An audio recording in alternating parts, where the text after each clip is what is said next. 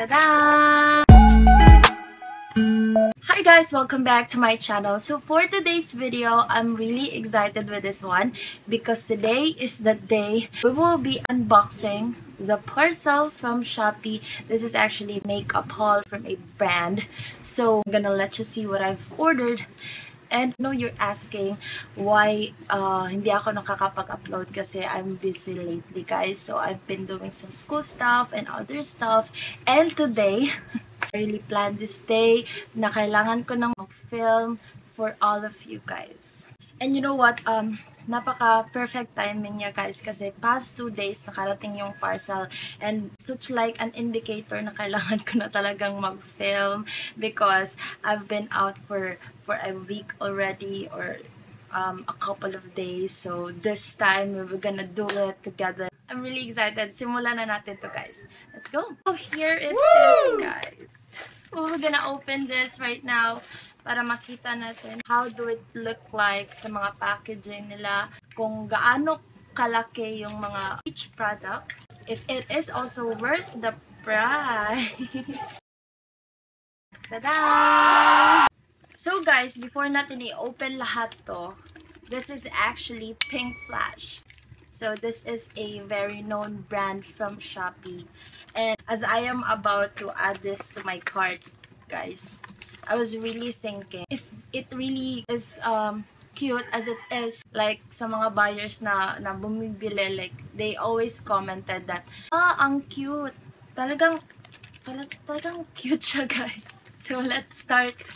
The very first product I have here, this one. It is Pinkflash Lasting Matte Loose Powder in the shade of 000. What I really like about Pinkflash is that naka-seal siya, guys. Each of the product is really sealed with this plastic. It means this is really a safe. What I mean with the word safe is that safe siya kasi hindi siya nabubuksan agad kasi naka-seal nga. 000, guys, is translucent. Next, this so cute. Pinkflash highlighter, so soft pigment face.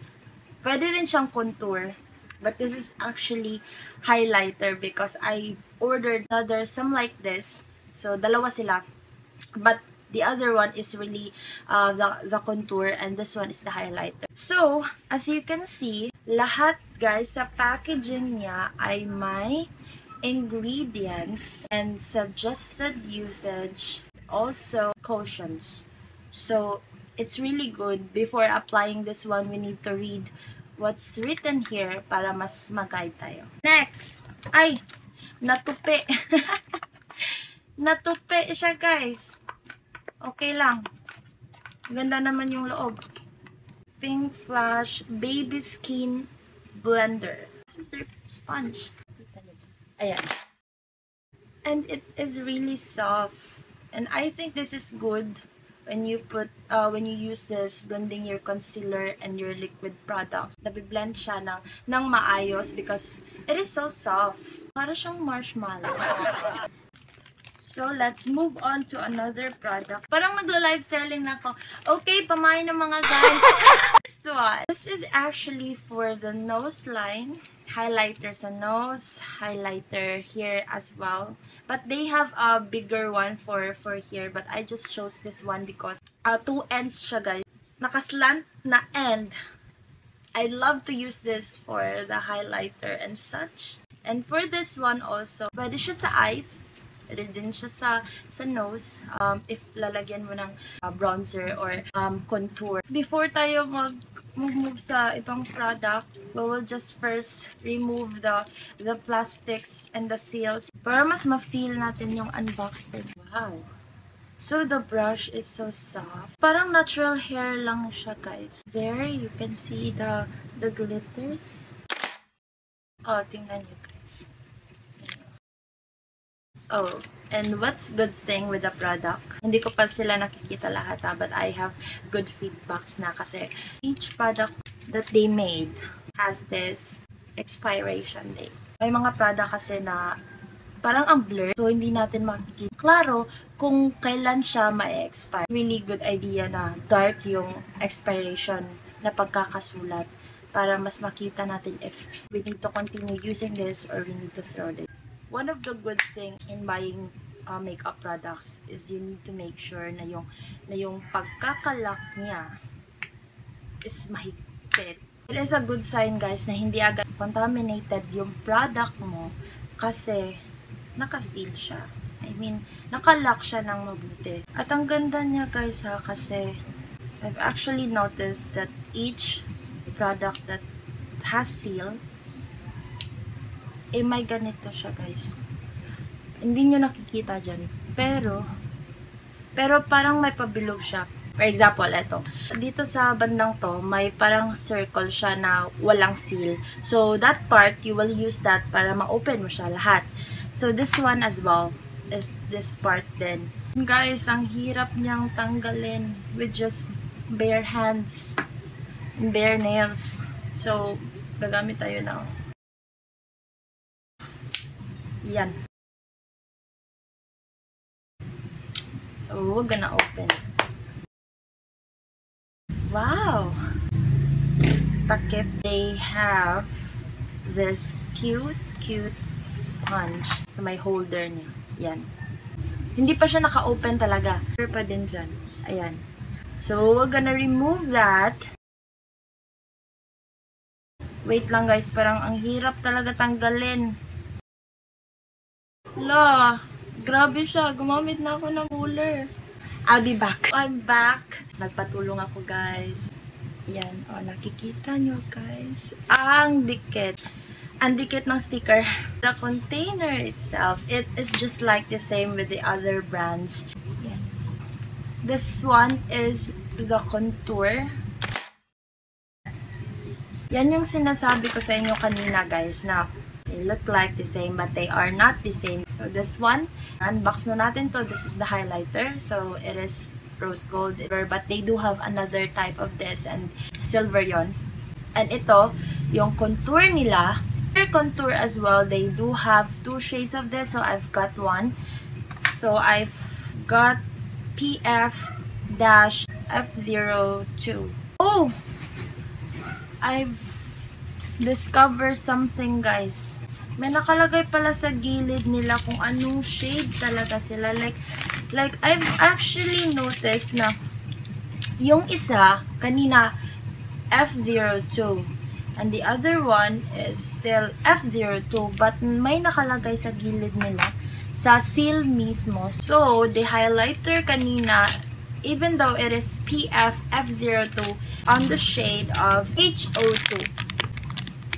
H02 siya, guys, yung highlighter natin. Ito namang contour, just a plain contour because wala siyang mga shimmer is SO1. I still have that expiry date. Ayan. In the shade of SO1. And try natin siyang i-lock if it is secure. Ayan. It is secure. Okay, so next product tayo. This is the brush. Number 6. So I think this is angled brush. Angled brush yata. Kalimutan ko, guys. Yes, I'm right. So, yan. And what's good with this is meron din siyang net. And that makes it secure. It is still smooth as the same with the other, guys. So, next product. Still the same. Magkapatid silang tatlo, guys. See? Ang cute! So, this is the contour, the highlighter, and this one, the new one, Pinkflash Soft Pigment Blush PF F01. So, F01 in the shade of 001. There. Their blush on. Actually, they have, ilan nga bang shade meron sila? 3 or 4 shades of blush on. Nakalimutan ko, guys. But they have lots of shade of this. But I just ordered one. And let's see. Yan. Okay, let's move on to another product, guys. So this one, Pinkflash Lip and Cheek Duo Matte Tint. It is PFM01. It is in the shade of 203. So, ang dami-dami niyang sulat sa seal mismo, guys. Kaya, need niyo siyang hanapin kung ano yung pangalan niya. So, next. Still a lipstick. This Lasting Matte Lip Cream PFL01 in the shade of P03. There. Ang glossy ng container niya, guys. Let's have this Lasting Matte Concealer PFF04 in the shade of 02.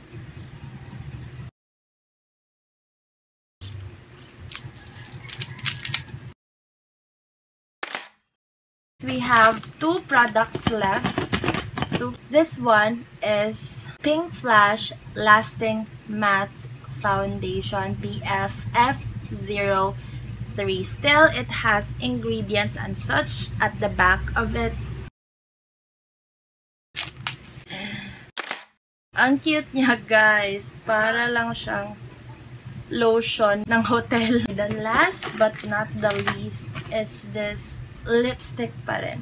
Pinkflash Lasting Glossy Lip Gloss PFL02 in the shade of G01.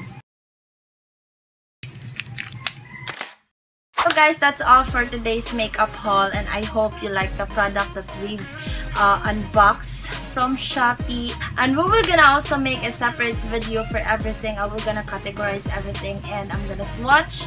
I'm gonna let you see what we're gonna try it on and what we're gonna give a review. Okay, so please stay tuned to my channel because I'll be doing that for you guys. So thank you so much for watching. Please don't forget to like, subscribe, and hit the notification bell.